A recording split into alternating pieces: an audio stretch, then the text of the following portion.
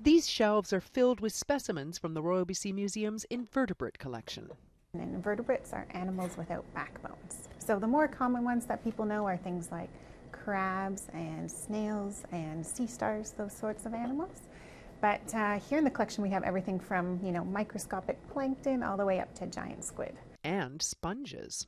Sponges are very strange animals, even for invertebrates. They're basically just collections of cells. They don't form any tissues or any organs. They're just filter-feeding blobs. But despite this basic body feature, they're really important for the environment. So they filter water, so they're good indicators of water quality. They also provide refuge for other animals. There are also glass sponges.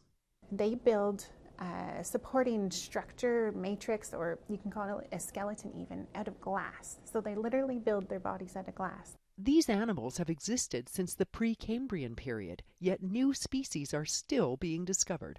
So just off of our coast on a seamount, so an underwater mountain, they collected this specimen in 2018 as part of a Pacific Seamounts expedition. It was studied by Dr. Henry Reiswig, one of the world's leading experts in glass sponges and a research associate at the Royal BC Museum.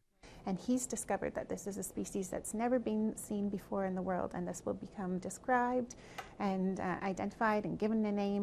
And will be housed in the invertebrate type collection. Here's one from Bill Austin's collection. So we're lucky that we also had another local expert, Dr. Bill Austin, and he studied the coast for over 60 years. He was one of the founding fathers of Bamfield Marine Sciences Center. Austin passed away in 2018. Austin's family and his colleagues have created a website in his honor and donated his collection to the museum. It comes in with his own handwritten labels, where it was collected, what date, what depth, the lat and long of where it was, who identified it, and then I catalog and database all this information, and this is what it looks like with all of the final information.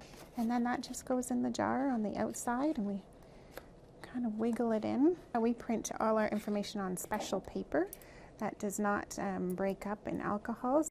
He's added, over 600 lots of specimens that represent over 265 different species, and these can be accessed by researchers around the world. His colleagues are coming in, but more importantly, it's available for students and the public.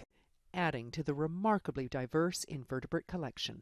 We're actually still learning a lot about our ocean and the animals that live in it. That's the real function of museums, is to continue our learning.